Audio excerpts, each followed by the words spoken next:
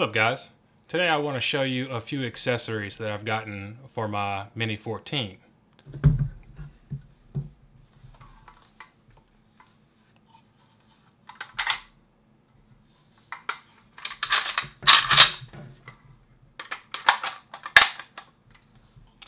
Okay, so the first one is this leather sling. And I got this leather sling from Cabela's, and it's basically just a military style leather sling. I really like it a lot. It's pretty heavy duty, and it adds a little bit of weight to the gun, but it's okay. I like how robust this sling is. Alright, the second accessory that I've added to the Mini is this AccuStrut. And here's the AccuStrut SOCOM.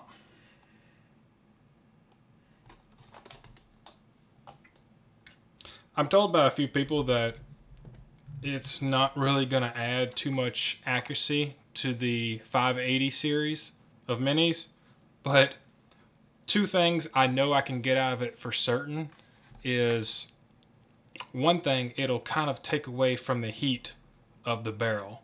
Just a little bit, it'll kind of transfer to the strut.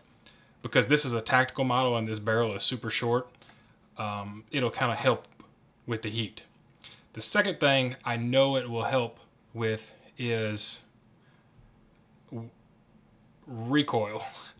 Don't be fooled by this little thing. It's small, but it's got some weight to it. I could definitely tell a difference in the overall weight of the rifle after I added it. And so that's going to help with some rising muzzle action. It's going to take away from that rising muzzle and kind of help you stay on target a little bit easier. And the final accessory, and the most obvious one that I've added, is the Holosun 510C red dot. I did a lot of searching before I decided on this red dot, and that one seems to have gotten the best reviews out of all the ones I was looking through. And the biggest benefit for me personally that it has is it's got a solar panel on top of it. And for me, that's just crucial. The biggest reason why I've stayed away from red dots is because they're just battery powered. But with the solar panel, this sucker will just keep on going forever. As long as you're in the light, it'll keep on going. I haven't even put a battery inside of it. Of course, it came with 2 batteries. But I haven't even put a battery inside of there, and this thing works. There it is. There it is. You see it? So it stays on and works just fine with no battery even inside of it. So I'm really happy with how it looks and how robust it is. It's really sturdy. It's got this overprotective shell right here on top of it, so it's a little bit harder to break that glass. And I haven't shot the gun with the red dot on just yet, but I am gonna be out there very soon to shoot it and see how good I like it. So the gun overall, just with those 2 accessories or 3 accessories, has added some overall weight to it. It's a noticeable difference. I really didn't think it was going to add this much, but if I compare it to my AR-15 Springfield St. Victor, it's just about the same weight as the Victor.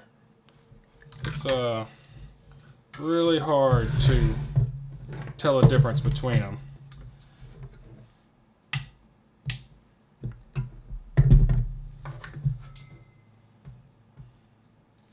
And really, I can tell you right now that the AR, because I've added all these scales to the front of it, it's a lot more front heavy.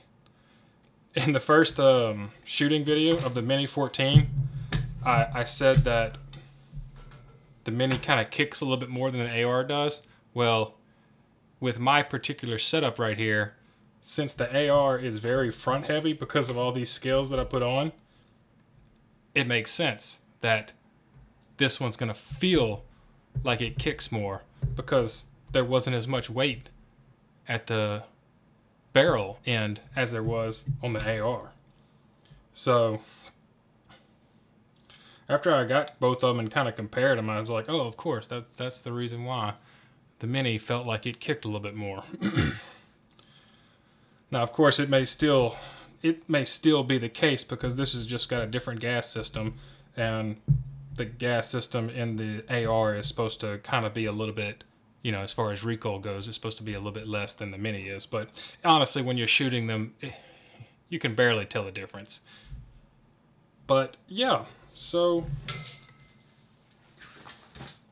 I just wanted to show off some of the upgrades that I've added to the Mini 14.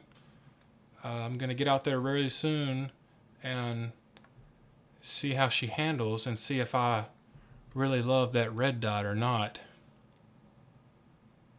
It's nice. I'm very happy with it. I love that solar panel feature. Okay. Well, I hope you liked the video. Make sure to like and subscribe, and I'll see you soon.